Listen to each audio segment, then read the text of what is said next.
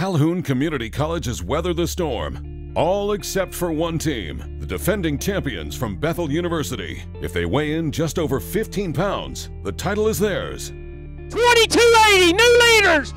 Woo! And they pull it off.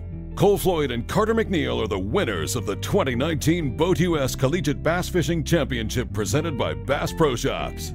They weigh in a two-day total of 45.65 pounds to become the first ever back-to-back champions. Calhoun Community College anglers Jordan Thompson and Landon Smith finish up in second, and Jacob Moore and Gillian Tharp from NC State wind up in third. First feeling of it, man, it's awesome. You know, to do it one time it's a big deal, but to do it twice is even bigger. You know, we were blessed this week and as well as last year.